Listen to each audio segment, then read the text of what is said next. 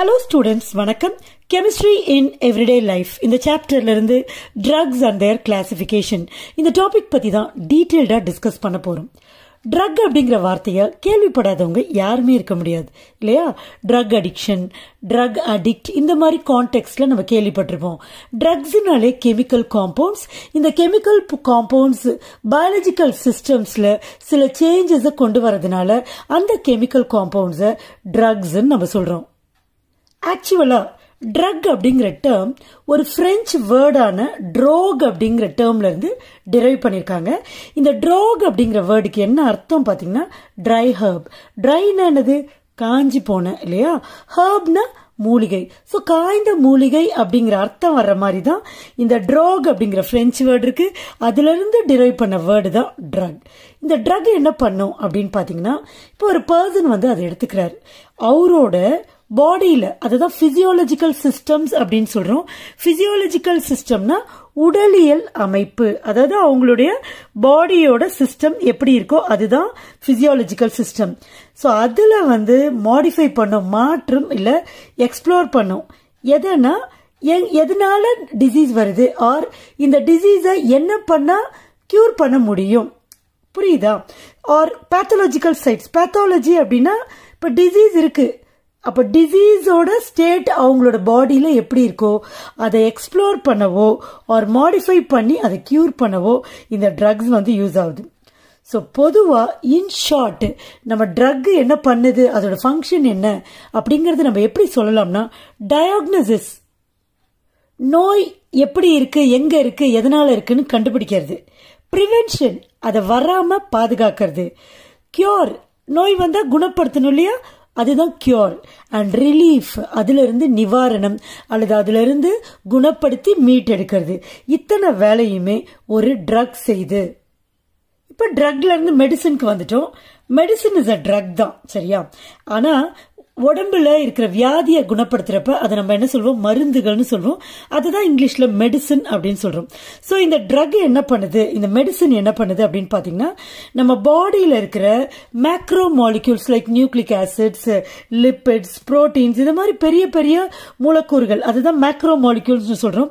So அதை போய் அது இன்டராக்ட் பண்ணும். இன்டராக்ட் பண்ணி என்ன, இப்ப நமக்கு டிசீஸ் இருக்குன்னா என்ன பண்ணா அந்த டிசீஸ் போகுமோ அதை கொண்டு வர வைக்கும். அதுதான் தெரபியூட்டிக்.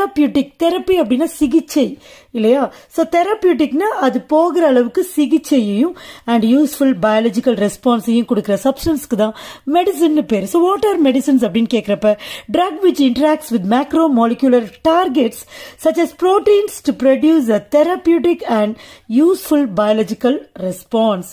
சோ இந்த மாதிரி ஒரு டிசீஸை நம்ம கியூர் பண்றோம்ல, ட்ரீட் பண்றோம்ல, இந்த specific treatment of a disease using medicine is called chemotherapy. ஒரு ideal drug R a good drug எப்படி இருக்கணும் அப்படின்னு பாத்தீங்கன்னா, நான் டாக்ஸிக்கா இருக்கணும். இப்ப நம்ம வந்து அதை எடுத்துக்கிறோம் இல்லையா, ஏதோ ஒரு டிசீஸை கியூர் பண்றதுக்கு நம்ம எடுத்துக்கிறோம். சோ அது உடம்புக்குள்ள போயிட்டு அது டாக்ஸிக் சப்ஸ்டன்ஸா இருக்கக்கூடாது, மாறக்கூடாது. அதுதான் நான் டாக்ஸிக். அதே மாதிரி நெக்ஸ்ட் பாருங்களேன், bio காம்பேட்டிபிள் and bio degradable. Bio காம்பேட்டிபிள்னா நம்ம உடம்பு கூட ஒத்துழைக்கிற மாதிரி இருக்கணும், ஒரு நெகட்டிவ் ரியாக்ஷன்ஸ் கொண்டு வரக்கூடாது.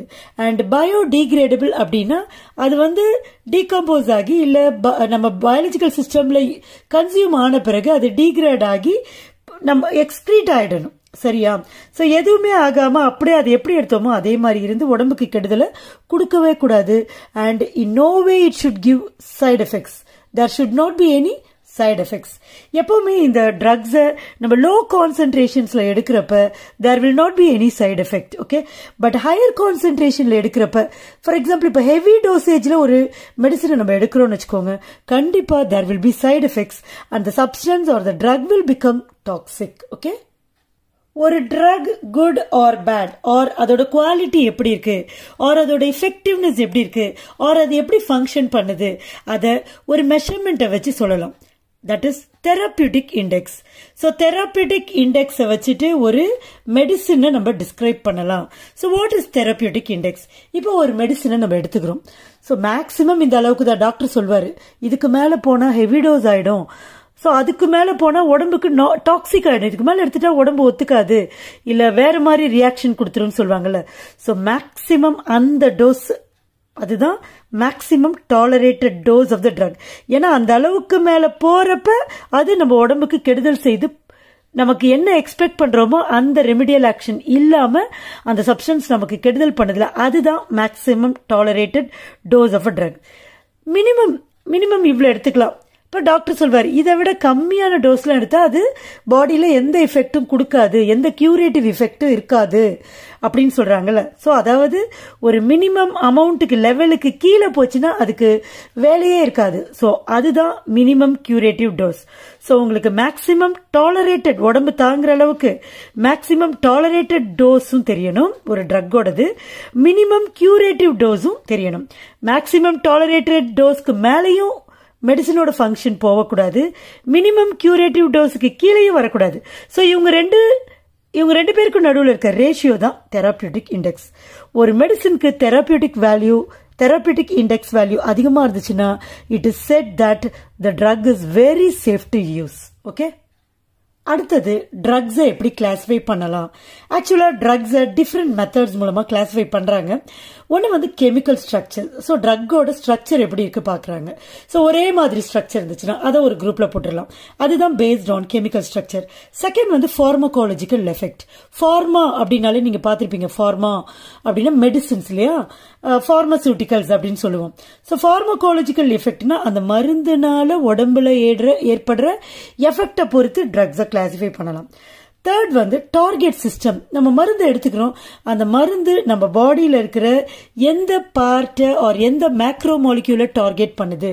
ஸோ அது டார்கெட் பண்ற சிஸ்டத்தை பேஸ் பண்ணி அந்த ட்ரக்ஸை கிளாஸிஃபை பண்ணலாம். அண்ட் சைட் ஆஃப் ஆக்ஷன், ஒரு பர்டிகுலர் இடத்துல அதோட ஆக்ஷன் எப்படி இருக்கு ஆர் அதோட ஆக்டிவிட்டி எப்படி இருக்கு ஆர் அது எப்படி ஃபங்க்ஷன் பண்ணுது, அதை பேஸ் பண்ணி ட்ரக்ஸை கிளாஸிஃபை பண்ணலாம். ஒன் பை ஒன் இப்போ அதை டிஸ்கஸ் பண்ண போறோம். First one is classification based on chemical structure. So அதோட ஸ்ட்ரக்சர், ஆக்சுவல் ஸ்ட்ரக்சரை வச்சு நம்ம கிளாஸிஃபை பண்றோம். ஒரே மாதிரி ஸ்ட்ரக்சர்ஸ் இருக்கிற காம்பவுண்ட்ஸை ஒரே குரூப்ல வைக்கிறோம். சரியா, ஒரே மாதிரி கெமிக்கல் ஸ்ட்ரக்சர் இருக்கிறப்ப அதுக்கு ஒரே மாதிரி கெமிக்கல் ப்ராப்பர்ட்டிஸ் தான் இருக்கும். ரைட், இப்போ எக்ஸாம்பிள் பாத்தீங்கன்னா பெனிசிலின்ஸ், இது ஒரு குரூப் ஆஃப் காம்பவுண்ட்ஸ். ஓபியேட்ஸ், அது ஒரு குரூப் ஆஃப் காம்பவுண்ட்ஸ். ஸ்டீராய்ட்ஸ், அது ஒரு குரூப் ஆஃப் காம்பவுண்ட்ஸ். கேட்டிகோலமின்ஸ், அது ஒரு group of compounds, that is group of drugs. இவங்களாம் நிறைய ட்ரக்ஸ் ஒரே மாதிரி கெமிக்கல் ஸ்ட்ரக்சர் இருக்கிறதுனால இவங்களோட ஒரு காமன் நேம்ல பெனிசிலின்ஸ், ஓபியேட்ஸ், ஸ்டீராய்ட்ஸ், கேட்டிகோலமைன்ஸ் அப்படின்ற காமன் நேம்ல இதை கொண்டு வராங்க. ஓகே, இப்போ ஒரே கெமிக்கல் ஸ்ட்ரக்சர் இருக்கிறதுனால இவங்களுக்கு கெமிக்கல் ப்ராப்பர்ட்டிஸ் ஒரே மாதிரி இருக்குன்னு சொன்னோம். பட் இங்க வந்து மெடிசன் அப்படின்னா பயாலஜிக்கல் ஆக்ஷனுக்கு தான் நம்ம ஃபோக்கஸ் பண்ணணும், அதுக்கு தான் இம்பார்ட்டன்ஸ் கொடுக்கணும்.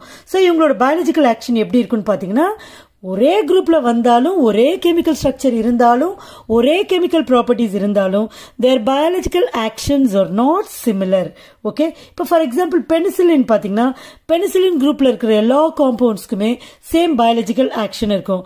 இப்போ ஓபியேட்ஸோ, பார்பிட்டூரேட்ஸோ, கேட்டிகோலமைன்ஸோ ஒரே பயாலஜிக்கல் ஆக்ஷன் இருக்குன்னு சொல்ல முடியாது.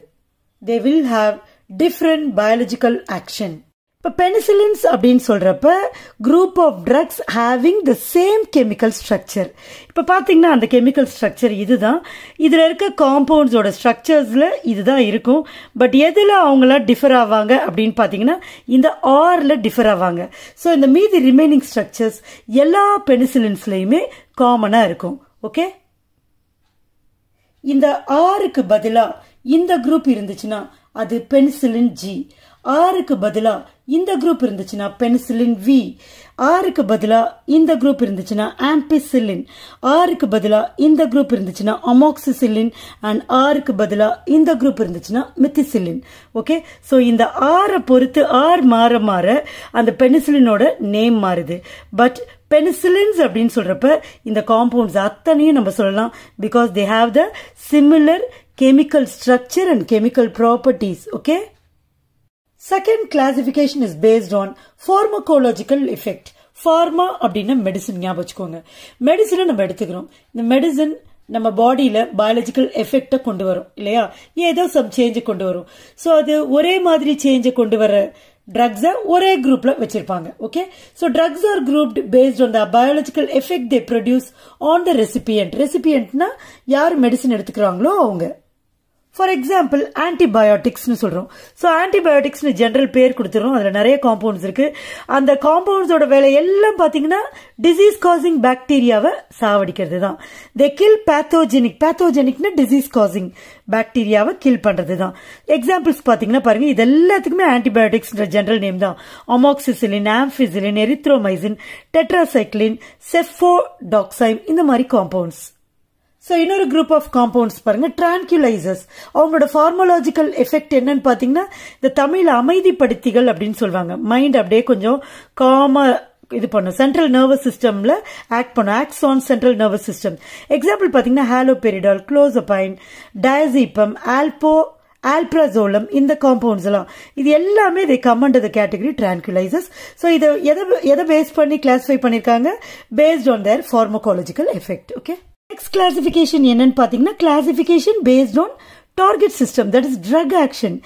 அதாவது ஒரு ட்ரக் பயாலஜிக்கல் சிஸ்டம் மேல, சரியா, ஆர் அங்க என்ன ப்ராசஸ் நடக்குதோ அது மேல எப்படி டார்கெட் பண்ணுதோ அதை பேஸ் பண்ணி கிளாசிஃபை பண்றாங்க.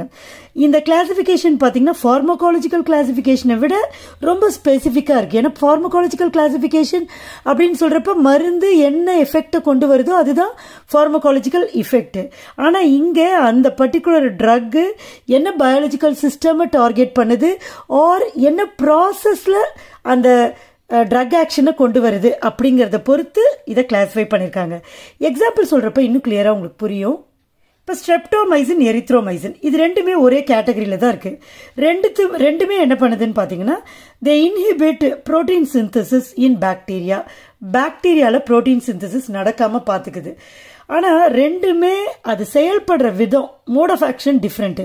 இது ஒரு விதமா இன்ஹிபிட் புரோட்டீன் சிந்தசிஸ், எரித்ரோமைசின் இன்னொரு விதத்துல புரோட்டீன் சிந்தசிஸை இன்ஹிபிட் பண்ணுது.